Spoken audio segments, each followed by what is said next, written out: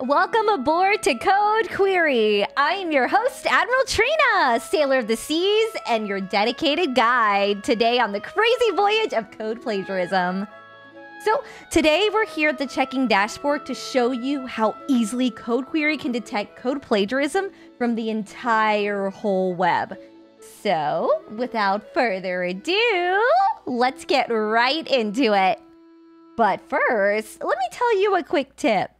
Did you know that Codequiry is the only tool in the world that can detect code plagiarism from the entire World Wide Web? Can you believe that? Oh, and we do it the best forever, so be assured, with everything you say, whatever we do, we got you covered. So, first, let's get into heap sort. Okay, as you can see here, we've run it already, and we found 22 matches with 849 lines of code scanned. Crazy, right? So yeah, what's also crazy is that you can see all these zip files we can upload here, but you can upload as many as you want, as long as they're under 10 megabytes. But if you want to upload more than that, just split them up. It's easy, it's so easy, so easy. So here, we have just uploaded some Python files that we pulled from the old class, as you can tell. Oh, also, I gotta tell you this, auto detection is here. We support over 50 different languages, and continually we're gonna add more as needed. So if there's not a language out there yet, you're gonna see one soon enough. We're gonna add all of them. Just you wait.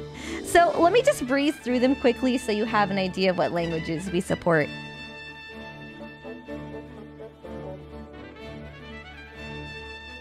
We also offer different check types, including group similarity, deep check, and auto detect base code features. But guys, I gotta tell you something else. We also have another quick tip. So, did you know that Turnitin can't check source code? I know, right? Turnitin sucks, everyone. They can't even check for code plagiarism like we can. That's why we're here. So, let's get back into it. If you watched our other videos, you already know about the insights page, the group overview, and the results. However, let's see how these sneaky students do against our mighty web search. Okay, so let's get through the insights. Looks like there's a 98%, and that's a super high plagiarism score, everyone. But the insights page will give you a great overlook. So, like, imagine it being on a skyscraper, and yes, particularly it's super useful for a lot of submissions. Like you teachers with many students. Wink, wink, wink, nudge, nudge, nudge. Seems like there was no matches in the group overview. So that's really good. No peer matches found. Yay! Okay, let's move on. So, examining the results, let's take a look at the Dragon Bank Master. And it looks like there were some matches. So, we see the uploaded code in GitHub, the website, and the internal database matches.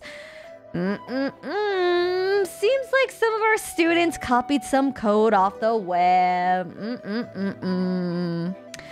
Okay, everyone. Team, we review the first match. Oh no, oh no, oh no! Yikes, 83% similarity. Whew, looks like it's almost a direct copy too. Let's meet with the rest of it. It seems like there's some more matches here off the web, and one compiler looks like an exact copy. All right, sorting master. Some web matches.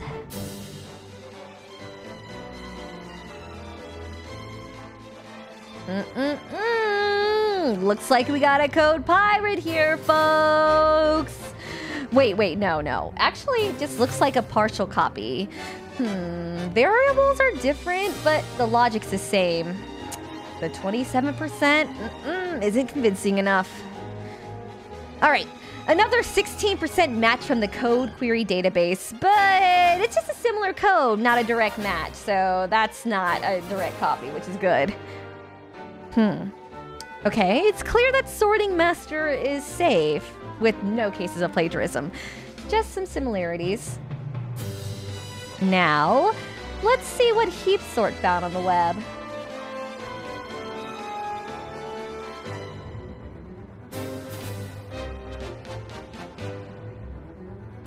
Okay, 100% matches here, and that's like literally so convincing already.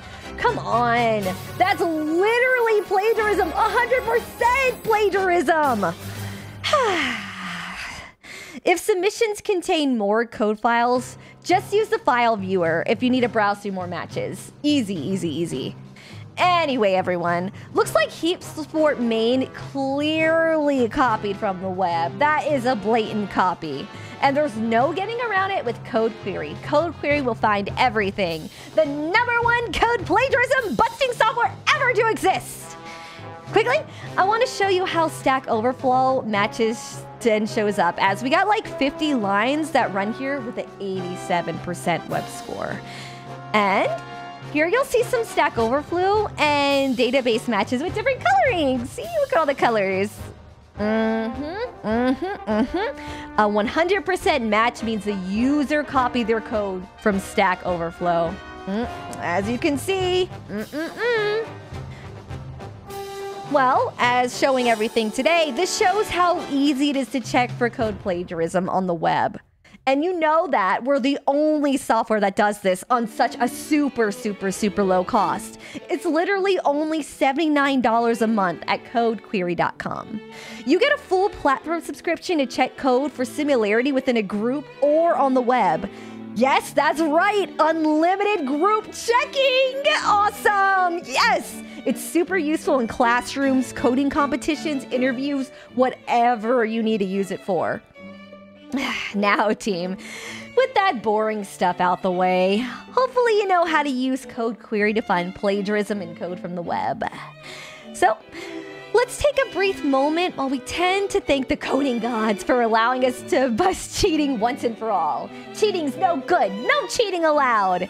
And Turnitin sucks, everyone! We're coming after them! We're the best! If you're the CEO of Turnitin, we're coming after you! Just you wait! Wow. Thank you so much, everyone, and happy plagiarism checking. Much love, guys, from all of you. Admiral Trina signing out. And if you want more content from me, let me know in the comments down below. All right, take care. See you in the next video. Bye!